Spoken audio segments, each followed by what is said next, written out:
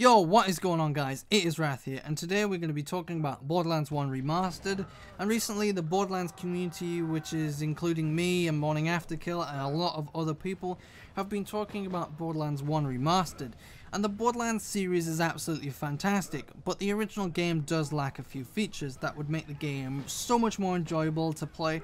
And hopefully we're trying to make Gearbox actually make Borderlands 1 Remastered, and hopefully if that happens, we don't really want to see too much of a change, but we want to add some new features. So today we're going to be talking about 5 features, but they're not in order, so let's get on with the first feature. So this first feature is to auto pick up money and ammo.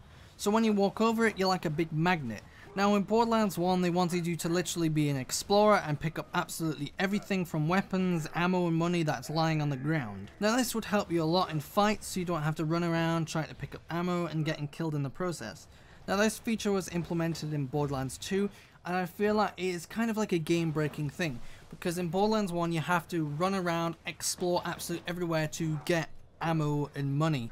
Now in Borderlands 2 you literally just have to walk over it, so the time to collect things is so much shorter in Borderlands 2, which I feel makes the game more enjoyable. So speaking of exploring and getting killed, being able to move and fight for your life is so important in Borderlands 2 in the pre-sequel. I don't think people respect that actual feature at all.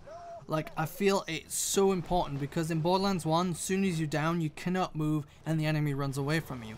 It's so frustrating when that happens over and over and over again. Borderlands 2 pre-sequel, you can literally scooch over to the enemy and kill them. So basically this next feature is really game breaking. It is to reset playthrough 2.5. So like in Borderlands 2, you can have a player skill-based playthrough, which means the enemies are tougher and the weapons are more relevant. So this would really help because Borderlands 1 damage scaling is so good. Like, the weapons versus enemies are balanced very well. And this would also make the game so much more enjoyable because there's not really much of an end game. You can't really do much at the end of the game at all in Borderlands 1. So resetting the playthrough 2.5 would be so much better. We want an FOV slider. Seriously, even in the PC version in 2009 didn't have an FOV slider.